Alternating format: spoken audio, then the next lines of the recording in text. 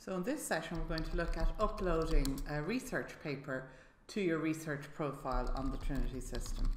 So you put in your username and password, and then you can see the research support system here, and then I go to the main menu and I'm going to look at my publication and other research outputs.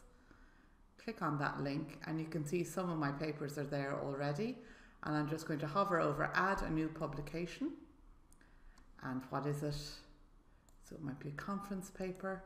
Fill in all the details there, and then I'll put in a fake one.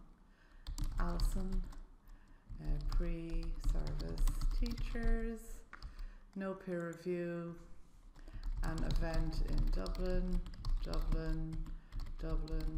edited by other people, January 2017, Dublin event, etc, etc. So fill it out, and then is it in deposit with Trinity?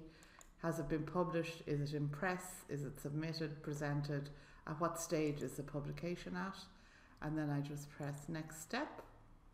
Oh, and it's looking for a year of publication. Well, that's good, it gives you a flag. So the year of publication is 2017.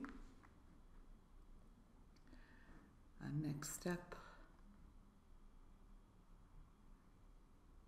And it actually, that's very clever, it looks up to see maybe if there's something in the system already.